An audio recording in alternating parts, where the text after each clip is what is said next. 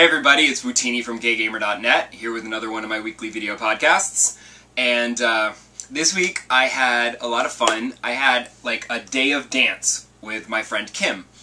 First we went to see Step Up Revolution, which is hilariously awesome. If you've seen any of the Step Up movies, you need to go see this one, because it's just like the others, except the first one, which I have not seen. But 2 and 3 are hilariously awesome. They just feature, like, the best dancing and the worst acting and story. It's basically, like, really, like, thin plot and bad acting that you just sit through until you get to the next awesome dance sequence. So it's sort of like porn, but with dancing instead of sex scenes. But they're great movies if you like dancing. And then after we saw it, we came back to my place, and I showed her Dance Central, because I've been trying to get her to come over and play Dance Central, but every time we try to make a date, it like fell through, and then Dance Central 2 came out, and then it kept falling through, and then finally Dance Central 3 is coming out in October, but she finally came over. And of course she loved it, because Dance Central is awesome. And I love showing Dance Central to people, because they're just amazed. They're like, oh my god, that camera recognizes what you're doing, and wait, what? And I'm like, oh yeah, watch this. And my favorite routine to show off with is Forget You, because it has a lot of really showy moves, and you spin around in the middle, and it's a lot of fun. And like, she was just like, what is even happening right now? And she was like trying to like look and learn the moves, and I'm like, no, we'll start you off with something way easier. But she had a great time, and unfortunately, they were given a PlayStation 3 as a wedding gift, because it also was a Blu-ray player, so her husband can play Call of Duty, and then they can watch Blu-rays. So I don't really think she's going to run out and buy an Xbox 360 and a Kinect. If they'd been given an Xbox, I'm sure she would go out and buy a Kinect and Dance Central, but the whole package, that might be a bit much just for one game. I don't recommend that people buy consoles for one game. It's a waste of money, even when the game is as cool as Dance Central. The other big news this week, the Nintendo World Store in New York City had a big launch event for Kingdom Hearts 3D Dream Drop Distance, which I'm sure if you play the game, well, I'd like to think if you play the game, you would learn what the hell that subtitle means, but maybe not. But they had a big event, and I was stunned. I got out of the subway on the corner, and there was a line. And the line went around the corner. It went down the block and around the corner, and I was flabbergasted. And this is like an hour and a half after it went on sale. I was not expecting that. Like, you expect that with like a Mario or a Zelda or a Pokemon. I mean, the Pokemon one went like all the way around the entire block. It was insane. But, like, Kingdom Hearts, I know it has its fans. I know it has a very devoted fan base. But I didn't think it was that big that they would all come out and, you know, line up around the block to get a copy of the game 3 days early. I was told that they sold out of the Mark of Mastery Collector's Edition, like, almost immediately.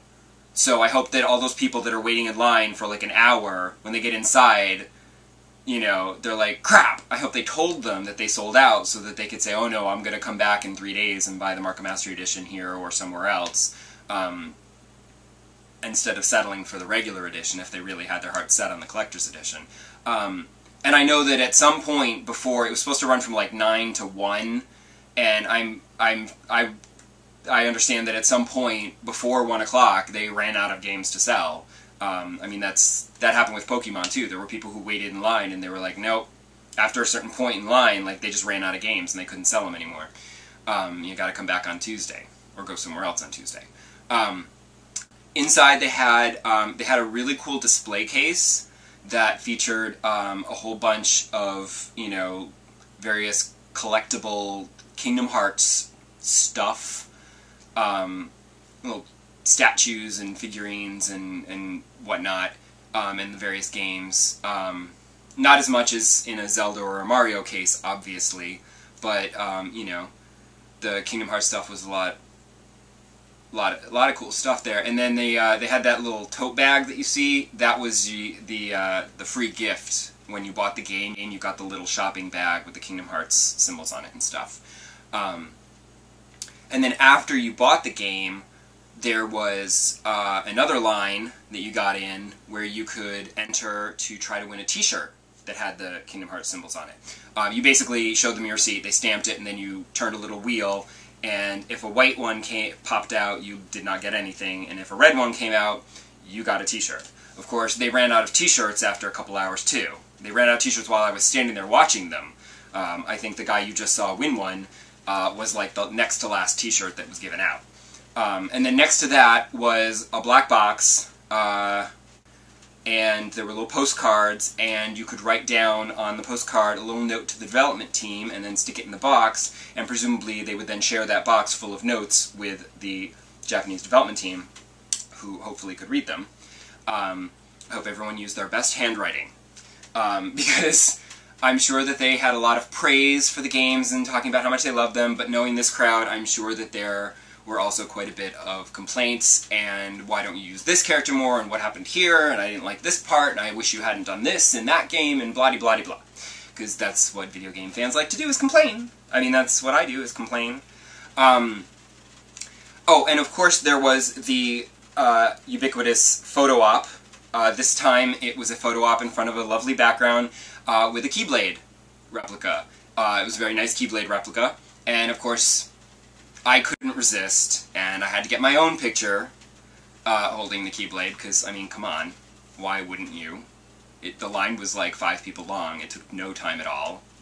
So I got my picture taken, and I have to say, they're supposed to be up on Facebook and Flickr. I didn't actually see them on their Flickr page yet. I guess they didn't update that yet, but they might be updated by now. But they went right up on Facebook. And I was like, oh great, there it is, and I copied it over and like put it on my own page and made it my profile picture and everything, because it's fun. But I realized that they posted all these people's pictures on Facebook, and people are commenting on them.